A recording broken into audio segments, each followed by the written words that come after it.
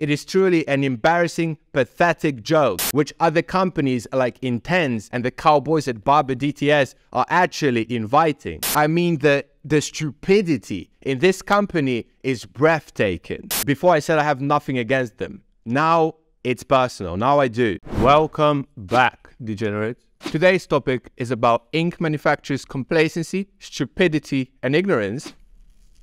And in case Ryan Ashley or Intenze Inc.'s legal department are actually wondering whether that's a smear campaign, yes, it most certainly is. But we'll put a useless disclaimer on here, and it's useless because it doesn't actually hold up in court. And also because it doesn't actually say anything legal on it. I don't want this channel to turn into some kind of hygiene police department. There's way too many cringy tattooists, companies, thoughts, and fuckboys to focus on. But it's important that I do deliver this fully unbiased report to you today. Some of you got pretty upset because of my video on tattoo models and shit.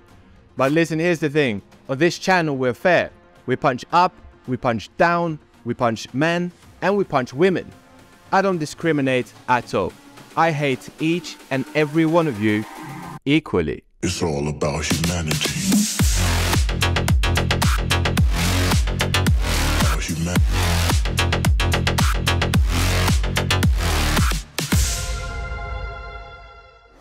Listen, do you know what Sriracha and Intenze Inc. have in common? The lid. Now, I'm gonna explain that one really slowly, because I figured some of you have issues when it comes to hygiene. All of a sudden, everybody has learning difficulties. Now, let's examine what happens to the Sriracha sauce when I administer some on my delightful chicken wrap. I make contact first and twist the exterior walls of the exterior part of the cap first to allow the sauce to travel through the interior walls of the interior part of the cap first. Then the sauce makes contact with the exterior twisty part of the cap again. It flows under and over the little pointy bit of plastic that acts as a bottle seal, and then it hits my delightful chicken wrap. So altogether, the Sriracha sauce had 3 points of contact with what is considered a non-sterile object. To make matters worse, some contents collected on the second and third point of contact will be flushed back into the bottle through the second and first point of contact.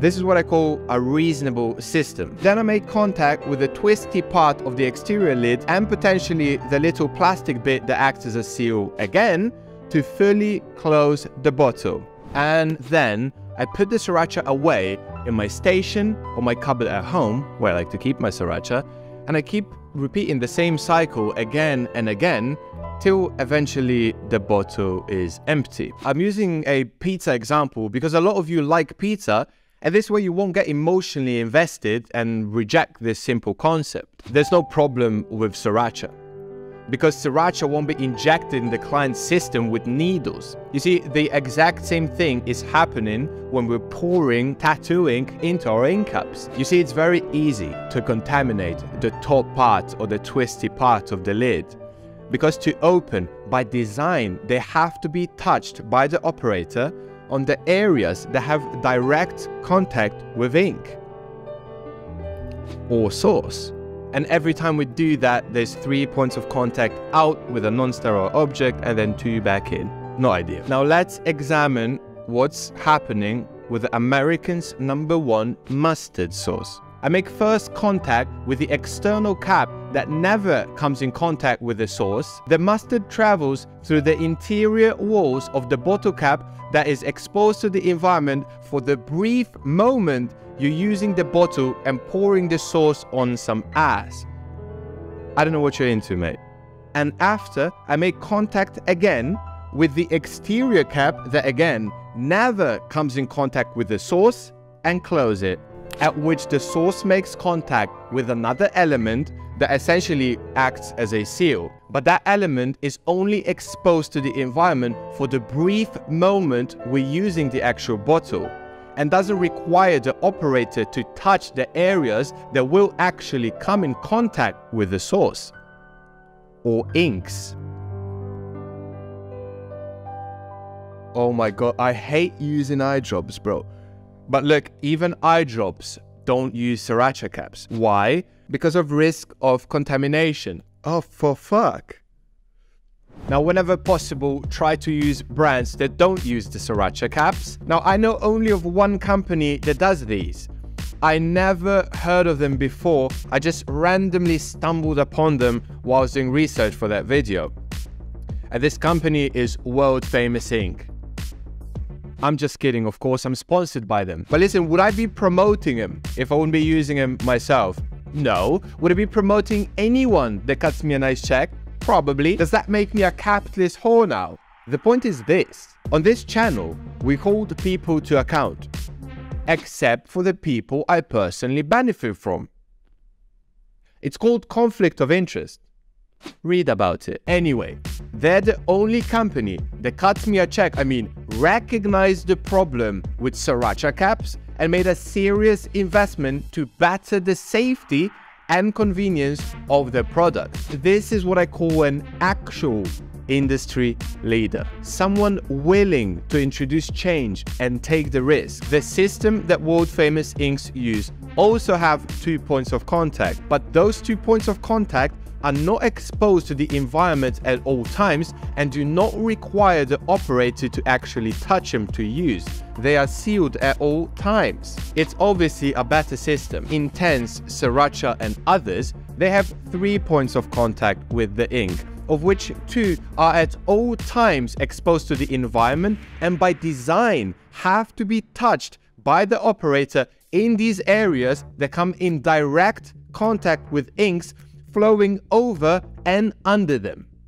It's an actual ridiculous joke. I know some of you didn't like the new world famous ink bottles. And when you were younger, you also probably didn't like helmets. The point here is, this is about safety. It's not about your convenience. Guys, listen, it would be super convenient for my eye drops to also have sriracha caps on, but it'd be a lot less safe. And listen, I'm not talking to the artists here either. I'm talking to the ink manufacturers. You don't have to license that. It has a patent, obviously, that's how business works. You can design your own special bottle. Can you imagine? Your own safe little bottle. Come on, guys. So it's absolutely clear with no debate to be had. This system is outdated and it should never be used in any liquids used in surgical procedures, which tattooing represents, according to the International Classification of Surgical Procedures in Medicine. Christ almighty, you won't even find that system on fucking eye drops. What are we doing? Now, what Intenze Ink has done is double down in the dumbest way possible. On the most straightforward issue a toddler can recognize and understand. You've changed the color of the caps and left the same system that should never be used in the first place on it. I've got PTSD from that now. I'm opening sriracha caps at home with paper towel. Now I can appreciate on the newer ones, you don't have to peel off the safety seal and they're sterile. But that's a small inconvenience you have to do once and never again. And if I'm completely honest, I prefer the safety seal to be on, because when the inks arrive from fuck knows where, at least I have some measure of knowing whether the ink's been compromised in any way. When you're getting hundreds of inks a year, sometimes the safety seal is broken. But in these new ones, there's no way for me to actually tell if the ink's been compromised in any way. I just have to trust my gut that that system actually works. Only for me then to contaminate it myself a million times over, and then cleaning the top of the lid with alcohol wipes like an idiot. Because it's exposed at all times to dust, to fucking whatever. Now, unlike sriracha, Intenze Ink ships with screws inside. You hear this sound? That's a screw. If you actually ever finished a bottle of Intenze, you'll find there's a screw inside. Whoever thought that that was a good idea had to finish quite a few bottles consecutively themselves. I wouldn't even like to see screws in my sriracha. and I'm not exactly thrilled to see them in inks. That issue is not relevant at the moment, and I don't see an immediate issue with it, except for maybe whilst shaking the inks, the hard edges from the screw may potentially scrape off tiny bits of microplastic, which we then administer in the client system. And of course, the optics of it also don't look great. Something round seems more appropriate. That would be my guess. Anyway, let's get back to the bottles. Now, there is clear EU, UK and US regulations that prohibit any liquids used in medicine to exist in that form factor, for good reason. Now, I don't know why, but tattoo ink is actually classified as a cosmetic product. Now let's look what tattooing would be considered as, just based on the nature of the procedure. In compliance with the International Classification of Surgical Procedures in Medicine, tattooing represents a surgical procedure with its own operations and procedures. Don't get big-headed and start telling people you're a surgeon. Most of you are dangerous, reckless animals. Henceforth, why we have to have those conversations here, so we can then move forward to tutorials and actual work. It's classified this way because it has risk factors in line with medical procedures, and consequences severe enough, which is why it falls under that umbrella. Studies show that inks themselves can be a risk factor, opened and closed. As if you need a study for that, obviously it's common sense. And here is where we have to be a bit honest. We all know how most people handle inks, don't we? The manufacturers certainly do. How many times have you seen a son of a bitch open the inks with their bare hands? But there's plenty of straightforward ways to minimize the risks, and we'll have a look at them a bit later in this video. Let's first have a look at a study conducted by the Deutsches Arzteblatt International. A total of 39 inks originating from open vials that were randomly collected by local health inspectors during the 10th International Convention in Reutlingen, Germany were analyzed. Enumeration and detection of aerobic mesophilic bacteria were performed in accordance with the validated guidelines for the microbiological analysis of cosmetic products, as was the detection of specific and non-specific microorganisms, including Escherichia coli, Pseudomonas aeruginosa, and Staphylococcus aureus. Isolates from the contaminated samples were then subcultures for further identification by matrix-assisted laser desorption ionization, time-of-flight mass spectrometry, and 16S rRNA gene sequencing. Among the 39 colorants investigated, 2, which represents 5%, were contaminated with aerobic mesophilic bacteria. 10 to the power of 7th bacteria per gram of ink. Now, obviously, a bigger sample size would be better, or even necessary to more accurately depict the likelihood of a contaminated bottle per point of reference. I mean, at least like 1,000 at least, really. I also wish we had data on when the inks were opened. If we had a huge sample size and also data on when the inks were opened, then we could kind of have a chart that would predict age versus risk of contamination. I'm not sure how that would be useful though, because that would only reflect the balance of inks handled correctly and then inks handled recklessly. Now, if we will further separate that chart based on the manufacturer, I'm willing to bet that the companies such as World Famous that don't use the Sriracha bottle caps would drastically outperform the ones that do, such as Intenze and Eternal and whatnot, because it's just simply way too easy to contaminate them. It's way too easy to touch. Well, I mean, you have to touch them there. It's really simple and it's so straightforward. And I'm looking forward to the comments. But this study in particular also found contaminated closed bottles of ink. This study also rightfully acknowledges that because of the ubiquitous nature of these microorganisms in the environment, it means that contamination during collection and processing remains a possibility. I certainly appreciate they've included that, but it's certainly unsurprising based on the professionalism of the whole read. So in this video, we must proceed with the assumption we're the ones contaminating the inks. First of all, because we don't actually know whether they tested closed bottles of reputable brands or some eBay and Amazon trash as well. And the studies from 2015 or 2016 when the inks were actually collected and tested. So essentially, we're actually erasing 8 years of progress of advancements as far as, you know, sterilization in the ink manufacturer's process goes. And lastly, because the goal of our conversation today is to do what we can do as best as we can do it on our end to protect inks and clients better, and to motivate manufacturers to produce better and safer products. And even though this study is limited in the sample size and it's quite outdated really, I'm bringing up this study to show that certainly there are people looking at what we're doing. And look, I really believe that much of the ink contamination on our end what we're responsible for, I think it has a strong correlation with the way the bottles are designed. It's really unpractical to always, every time you use it, wipe it with alcohol.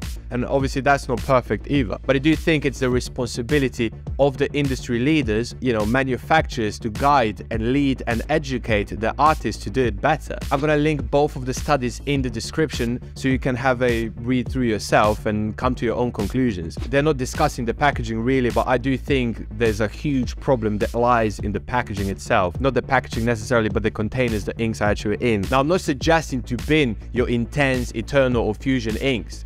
If you do decide to bin the Intenze ones though, make sure to at least take the screws out and, you know, save some money. I'm not the one that's gonna bring about more regulation.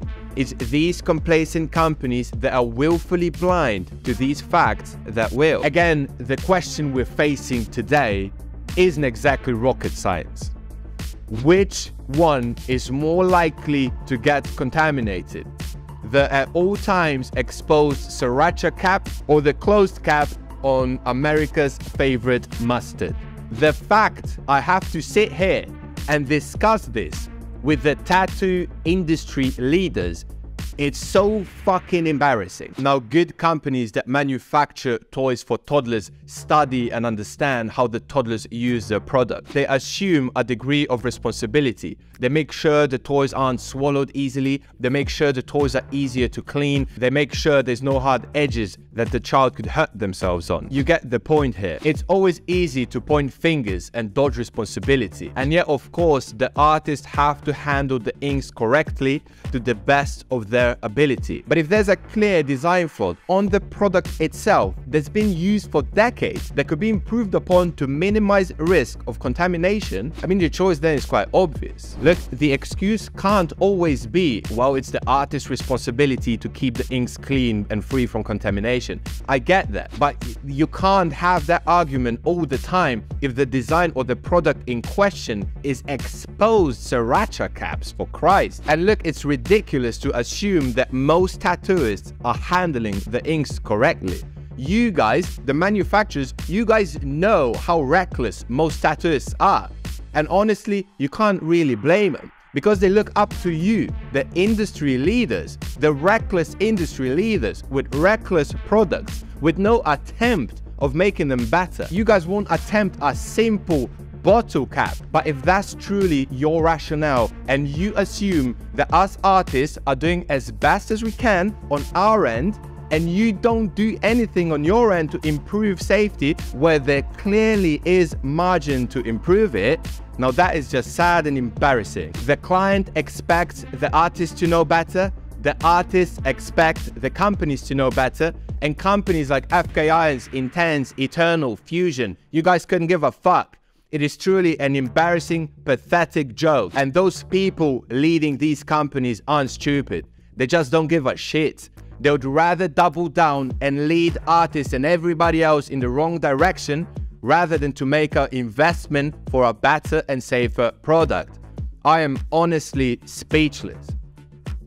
Well, I don't know about speechless because here I am. And I'm honestly hoping for the new up-and-coming ink brands that are more agile and less rigid in the ways they conduct business to invest in better and safer products and position themselves as one of the first companies that are actually doing the right things and doing the steps necessary to avoid heavy-handed regulation, which other companies like Intenze and the cowboys at Barth DTS are actually inviting. Barth DTS selling inks in fucking banned regions with a disclaimer: the ink shouldn't be administered in a client's. Are you out of your mind? Obviously, you know people will use them to tattoo or fucking micropigmentations or whatever. That is just inviting regulators to come knocking.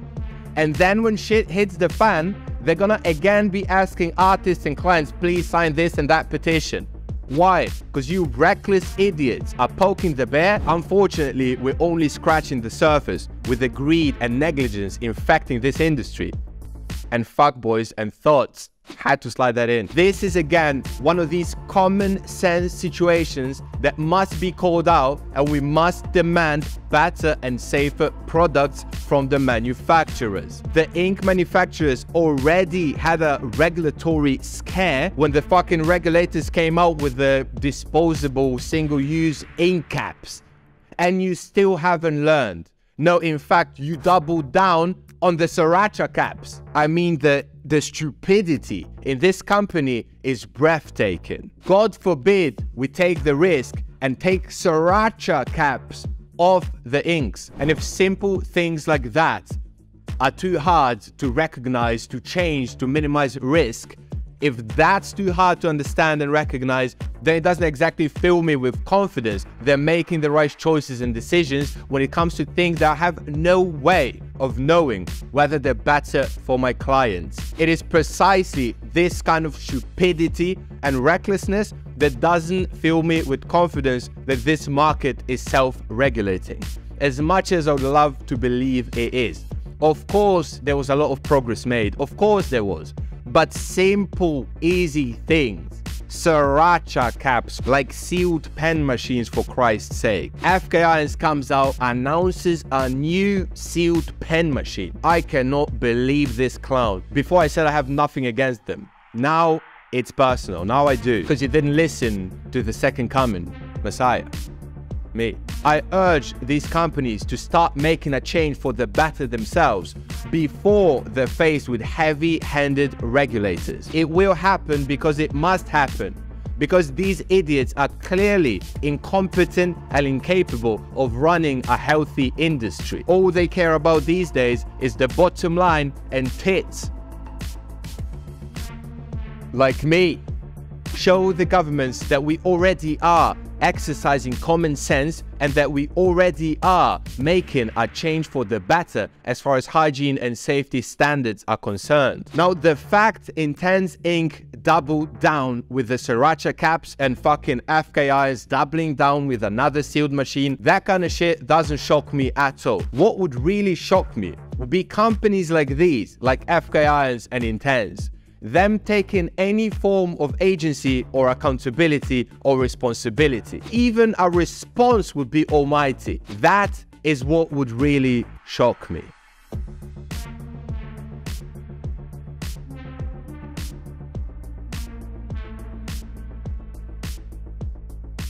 To minimize the risks, and I'm willing to bet it's crazy. It's crazy. Is that my fucking haircut? What? What is that? Depending of this. We repeat. I cannot. But the manufacturer goes, for Christ. Organisms. Fuck it, I'm done here. Let me move on here quick.